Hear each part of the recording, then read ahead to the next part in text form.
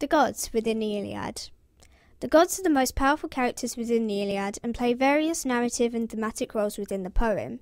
By studying how they interact with the mortal characters and their responses to events within the novel, we can begin to see how key the gods are to the overall makeup of the Iliad. I'm going to be focusing on 3 main points regarding the gods in this video: how and why they help the heroes within the Iliad, their relationships with their mortal children, and the hierarchy and roles amongst the gods, as well as how these link to key ideas within the poem, such as piety and family. Within the Iliad, the direct assistance of the gods usually comes during a battle. For example, when Athene brings Achilles' spear back to him in Book 22, or when Aphrodite takes Paris away from his duel with Menelaus in Book 3. In both cases, these actions are taken to ensure the survival of each character.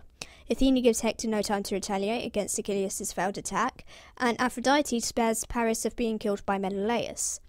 Considering the immensely short lifespan of the characters compared to that of the gods, one would question why the survival of these characters matter to the gods at all, especially considering that the war has no effect on the gods either. However, the reasons given by the gods themselves seem to be given on the basis of how the characters have shown or not shown respect for them. Aphrodite, for example, was chosen by Paris to have the golden apple, thus naming her the fairest goddess, therefore showing the most respect to her. Athene, conversely, was not chosen by Paris and therefore seems to be against Troy for this reason. The gods also use sacrifice as a way of persuading the other gods to help a character. For example, Zeus shows great reluctance over Hector's death, explaining that he had burnt the thigh bones of many oxen to me as a reason for his sympathy. This same fact is brought up later by Apollo in Book 24. He uses this argument as a reason to save Hector's body from Achilles. Through both showing open favour to certain gods and sacrificing to them, the characters achieve important aid from these gods within the poem.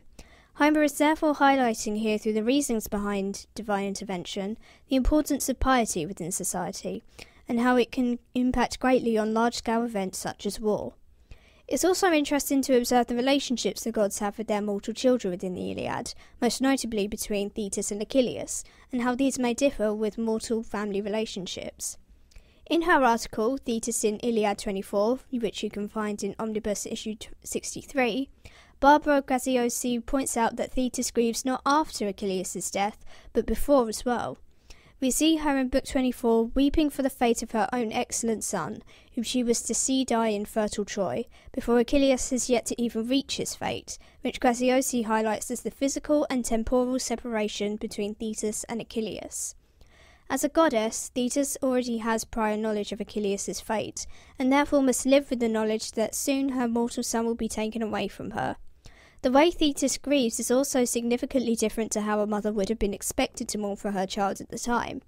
Instead of openly mourning her son by tearing out her hair and wailing in grief, Thetis instead chooses to put on a deep blue veil, and thus display a symbol of her grief instead. Graziosi argues that just this symbol alone is enough as an expression of Thetis' grief, and that the symbol alone of her grief is difficult enough for Thetis to bear. This suggests, therefore, that the grief of the goddess runs much deeper than that of a mortal mother, who has no knowledge over when or where her child will die, or if it will even die before her. Thetis is forced to deal with the fact that she will see her son die, and that she therefore has no control over his own mortality and death.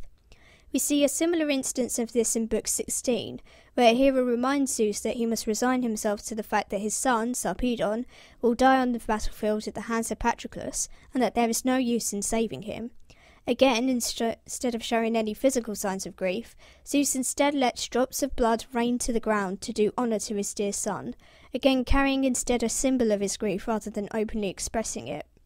However, Thetis still shows the same concerns as a mother does, as Graziosi points out, while her son is still grieving in Book 24.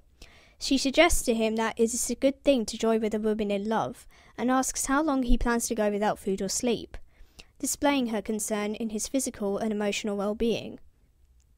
Here Homer presents her as if she is an ordinary mortal mother, caring for and comforting her son in his time of grief, thus installing a hint of humanity within her.